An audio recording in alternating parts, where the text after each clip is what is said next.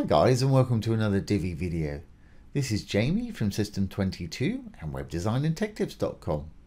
Well, we've got one for you today. We've got a little button in our header up here. When I click on it, it's going to pop out into a lightbox with a contact form there, and it'll stay where it is if they try and scroll up and down. And of course people can fill it out, send it off when they're ready, and get rid of it. Really nice feature to have on your site.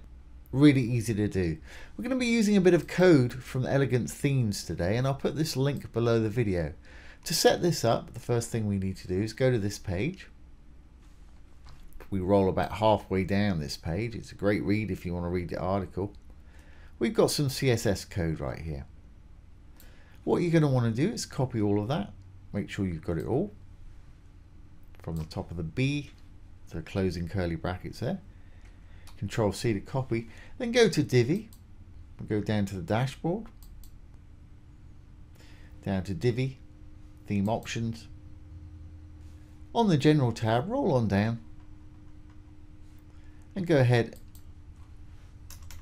and paste your code right there. I'm going to undo mine because I've already got it in there. But once you've done that, hit the Save Changes. Then we'll go back and there's one more piece of code right here.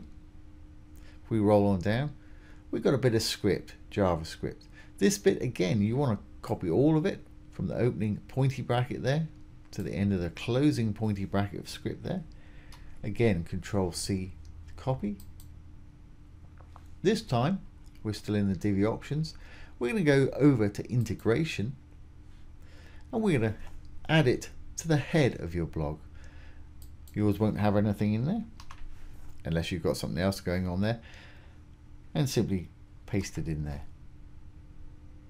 When you're done, again, just go up to the top, hit the Save Changes. Great, well this is going to enable us to build our pop-up using no plugin, which is really handy. So let's go to the Theme Builder now, and I've created a global header to do this. I'm going to go in there, I'll simply delete the global header I've got and we'll start from scratch.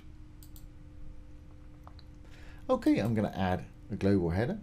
I'm going to build a global header. I'm going to keep mine very simple today, but you can go to town on yours if you want to. I'm going to add a row inside. I'm going to just keep mine really easy with 3 columns. Inside the first column, I'm going to put my logo in the shape of an image. You could do that with the menu module as well if you want to. I'm going to do it this way today. I'll pop my little logo in there. That's great. And of course, if it's going to be the logo, you might want to link it to the root of your site right there and keep it in the same window. Background, I don't want any background, but it's way too big. Design wise, I want it to be in the middle of the column it's sitting in and be a lot smaller. So I'm clicking on sizing. I'm just going to pull the width down till it's about where I want it. About 50%, that's a little small maybe, something like that. Obviously adjust yours how you need to. Okay, I'm going to leave that right there. In the middle column, I'm going to put my menu. I'm going to roll on down. Use a menu module for this. I'm going to put my little mega menu in there. If I move this out of the way. There it is. Design wise, all I'm going to do is pop it into the middle. Fantastic. I'm going to leave it like that for the moment. And over in my right hand column, I'm going to put a button, just a regular Divi button. And that's what we're going to use for our pop-up contact form. And I guess we better say contact us or whatever you want to say. And again, I'm going to leave that just like that. Okay, well let's see what we've got going on here. I'm going to take any padding away from the section, the blue tab, because that's way too wide for what I need at the moment. So I'm going to go into design. I'm going to go down to spacing. Padding, I'm going to put a 0 in the top and hit the chain. It'll do the bottom for me. Let's shrunk it up a little bit. I'll put a little border on the bottom so you can see what's going on. Let's just roll down to border. And let's give it perhaps 1 pixel. And I'll make it a sort of light grey colour. That way you'll see where it ends. There it is right there, there's the end. Still a little bit wide for me. I can take a bit more off the row in a moment. So, well, let's get it the size we want. Let's do the row. Green tab for the row. Again, I'm going to go to design and spacing. And let's try giving it 20 top and bottom. Even 15, I think. Let's try 15. And again, I'll hit the chain. It'll do the bottom. That's fine size-wise for me. I'm going to leave it right there. Great. Well, let's go into this button now. And I want it to be in the middle, and I'm simply going to make it purple for simplicity.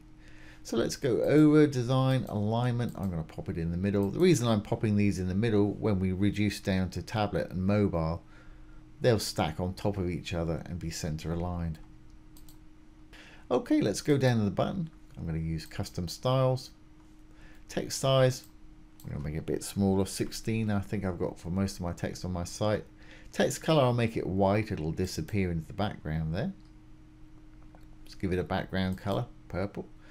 Give it a quick hover color. This is common to all Divi modules. If you hover over the dark writing, if there's an arrow there, click on it.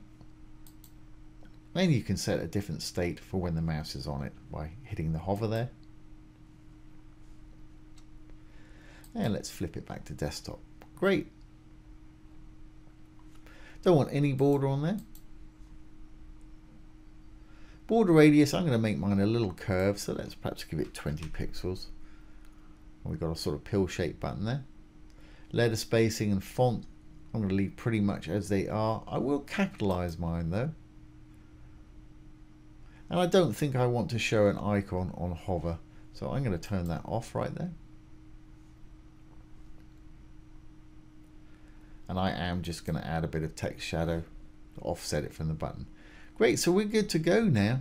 All I need to do is pop it down so it's a little more central. It's too high up, as is our little menu right there. So let's do that. I'm going to go down to spacing below. On the top margin, let's try 10 pixels. A little too much. You can increment up and down with the little arrows to get it where you want right there. I think that's going to work for me. Now comes the important part. We've actually got to give this a CSS class. So if you go over to Advanced, down to CSS IDs and classes, we're going to give it a class, not an ID. We're going to give it a class. If we go back to our article up here and roll up, it'll tell us when we created our button, we need to give it a class of ELB button 1. Now because I'm going to copy that, and let's go back. Now because I've got several of these pop-ups on my site, I'm going to make this say number 10. If you've got more than one on a page, you just have to change the number on the end and it'll still work. And when we create the pop-up form, we do it for its class also. You'll see what happens then in a little while. Great, so we've given it a class that's going to pop up the section that we create in a moment. Let's just pop that mega menu down a little bit high on the top. Design. Going to go down to spacing. Let's try 10 pixels on the top. Yeah, it's about right. I'm going to leave it just like that. Okay, well let's now create the actual form that we want to pop up. So I'm going to add a new section, a little blue button. I'm going to make it a regular section. Inside, I'm going to keep this very simple. I'm going to put a row. Inside that row, I'm going to put, obviously, a contact form. And I won't configure this. I'm sure you all know how to configure a contact form. Title, success message, submit button. The important part, where it's going to go right there. Apart from that, I'm going to leave it just as it is. We'll save that. My row, green tab, I'm going to go in there. I'm going to give it a background color under content, background. I'm going to make mine black. And I'll give it a bit of padding all around, because what's going to happen is we're going to have a little close button up here. So I'll give it a bit of padding at the top, give that a bit of real estate to deal with. Design, spacing, and let's say give it 50 pixels all around. Just put in the 50, it'll put in the pix, hit the chain, it'll do the opposite side. Great, so we've got a bit of space each side, top and bottom there as well. Okay, my section, which is going to pop up over the top of everything like a lightbox, I'm going to give it a slightly opaque dark background. So I'm going to click on the blue tab for the section. I'm going to go in there.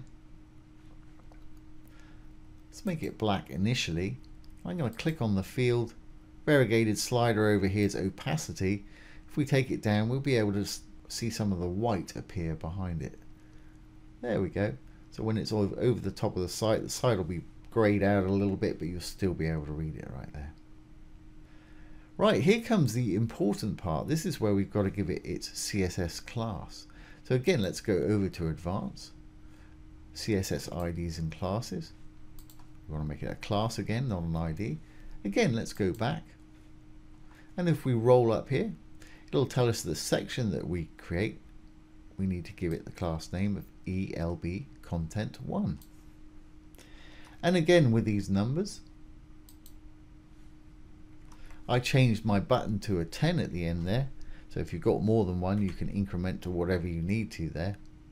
So as long as those numbers coincide, this will know to pop up this. Well, let's save it and see what we've got. I'm going to go down to the bottom. I'm going to save the changes. Let's X out a little purple bar at the top. Make sure all the changes are saved on this page. And let's visit our site. There we go. There's our new header that we've just created. Here's our Contact Us button. When I click on it, it pops out our little form right there. People can fill it out. Obviously send it off. When they're done, click out of it. And that's great.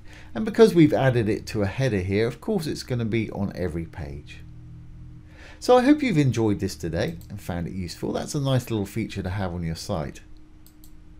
If you have enjoyed it, please give it a thumbs up, ring the bell, comment, share, and subscribe to our YouTube channel. Don't forget, if you've got any questions, pop them below the video. I'll do my best to answer them for you or make a demo video. Once again, this has been Jamie from System22 and webdesignandtechtips.com. Thanks for watching. Have a great day.